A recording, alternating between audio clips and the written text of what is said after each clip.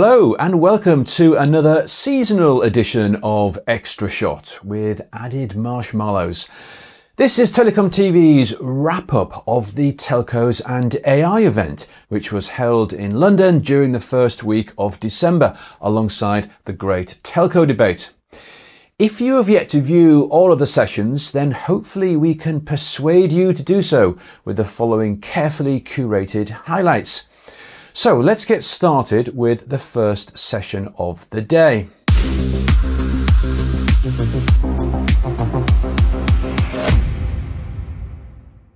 AI deployment scenarios for telcos. In fact, it proved so popular in the run-up period that we decided to devote all morning to the topic, splitting the discussion into two parts. And for the first half, we wanted to explore where telcos plan to deploy AI in their networks and learn more about some of the promising use cases. We also wanted to find out who should be responsible for AI within telcos and who's making the decisions. I think if it's cost reduction, it's probably the CTO. And I think if it's revenue generating, it should be the CMO.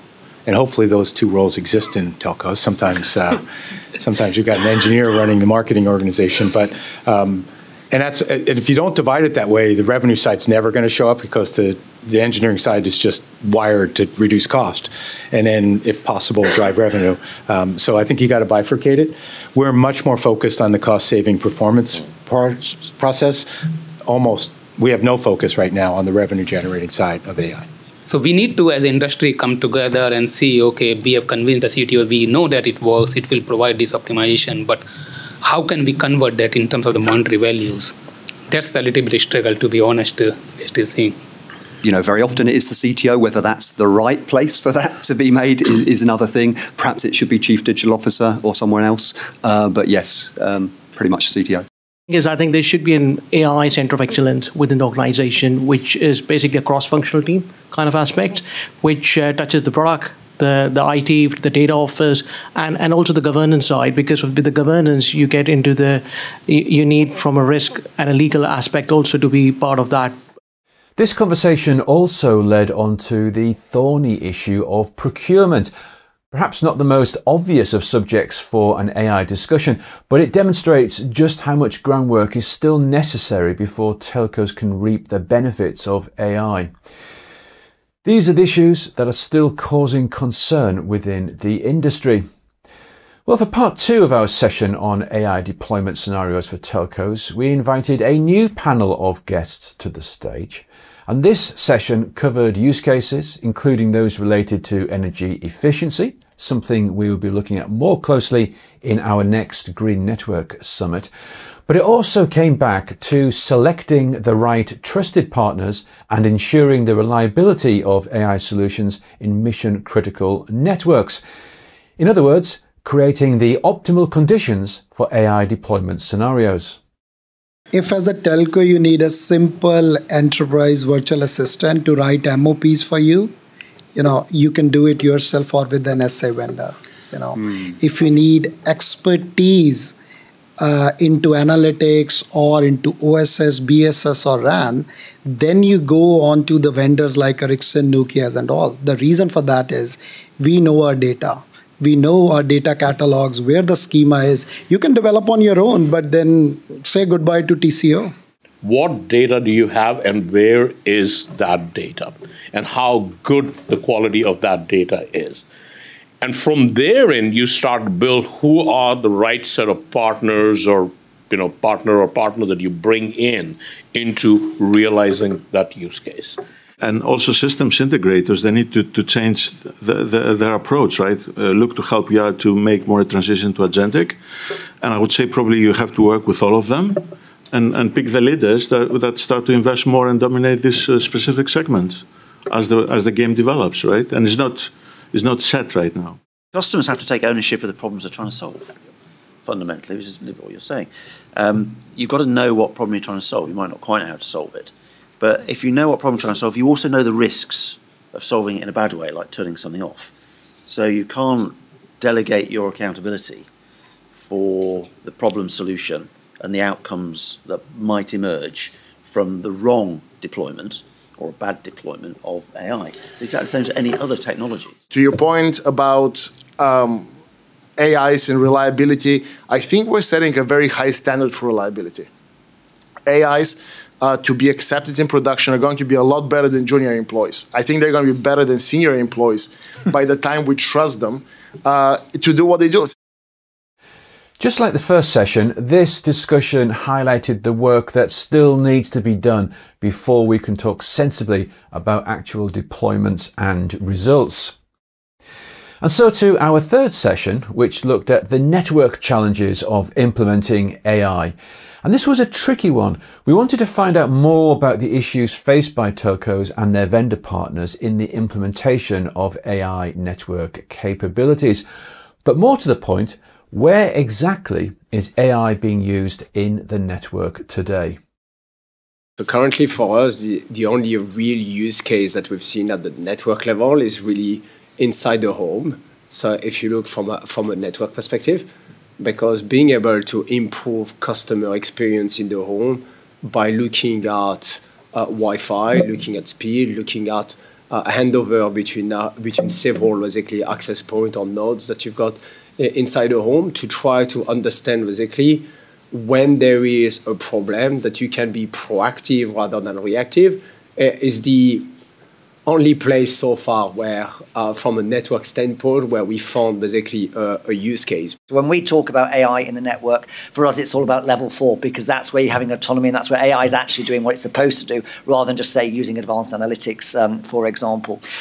So for us, really, what we're working to now, we're working with Orange, we're working with Deutsche Telekom, and we're working with China Mobile to prove out some of these high-level, what we call value scenarios. And we've got 4 of those 15, which we're targeting actually for DTW in June, to be able to showcase them actually working on live networks. And those 4 areas are around single domain troubleshooting, it's around home broadband service assurance, just very much like Joan was talking about, private line service provisioning, and RAM optimization. And we think that those are the first 4 we're actually going to see live in operator networks using genuine AI to solve some of these challenges and problems. So very much a developing area and highly dependent upon what type of telco we are talking about. And the session went on to look at the security issues of AI in the network, along with organizational readiness. Well, for the final session of this year's event, we attempted to bring together all of the conversation threads of the day and look at how best to build the Telco AI ecosystem.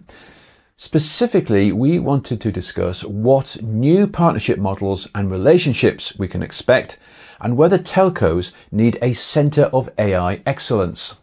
Surely somebody can play that advocate, because there are enough smart people who can be the chief AI officer. But if not this kind of centralization in terms of budget authority, autonomy, then everyone should have the target. Because without that autonomy, you're going to add one more layer, and that poor guy will have KPIs for everyone else. And I'm very sure others would not support, because others would have their own budget and they'll buy their own tools and they'll have their favorite partners to work with. And everyone will create an AI platform. And everyone would want to eat away somebody else's platform. So take the call to have one platform and one team to drive it. And that person really has to believe that this is the future. This is where this is what the company will pivot on. Once you've got that, you will then empower, again, like Rahul said, have that one unit which has the mandate from the CEO to drive and infuse AI across the organization. Because look, you have to infuse it across the organization or it doesn't work, because otherwise you do POCs and that's where it'll be at. Because if you've got to scale it at an enterprise level, different parts of the organization need to come together. So I think there's certainly a role for champions, center of excellence, so on and so forth, to really drive out those horizontal streams of value across an organization. You know, if you have a kind of central team or a central champion that sits, above or, alongside those kind of organizational building blocks that can cut across them, there's certainly a very useful role for that in terms of driving those horizontal end-to-end patterns of value. Well, we also featured a fireside chat with our special guest, Lord Chris Holmes of Richmond, in conversation with my editorial colleague Ray Lemaitre. And Lord Holmes gave us an exclusive update on the progress of the UK AI bill, the new government's approach to AI, and the potential implications for the telecoms industry. Here's just a little of what he had to say. The only way we're going to make the success of this that we can is if we think cross-economy, cross-sector, cross-society, horizontal approach. Because what you would want if you're an innovator, an investor, a citizen, a consumer, you would want to know that wherever you bump up against AI, be it in telcos, be it in buying your weekly shopping, whatever environment, what would you want? You would want clarity, consistency, coherence, and the certainty that comes from that. And that will only come if you take a horizontal, cross-sector, cross-economy approach, rather than doing a specific bill on large foundational models and then saying beyond that, it's really up to each individual sector and each individual regulator to determine how they're going to approach this. Really interesting comments from Lord Holmes showing the different approaches being taken towards AI regulation. Of course, all of these highlights represent only a very small percentage of the debates and presentations at the Telcos and AI event. If you want to see and hear more, then they are all available to watch on demand in full at the TelecomTV website. Before we go, my 3 quick observations from this year's event. 1. Agents. 2025 is going to be all about agentic AI, and developments are happening thick and fast now. One of our speakers, Chris Voudouris, CTO of Airband, gave a presentation on this very topic during session 2. But we're going to have to wait to see how telcos react to this. 2. Conversational AI. And I highlighted this at the beginning of the day. Voice prompt, turn detection, interruption management is going to open up how we all use and interact with AI services. It's an opportunity for telcos to use itself, to support third parties, and to offer as a service. And 3, network AI. Where is it? As we heard, there are precious few real examples of AI being used in the network today. Telcos have to step up and fast. So this time next year, we want to be hearing a lot more about this. We want to be hearing about telco success stories.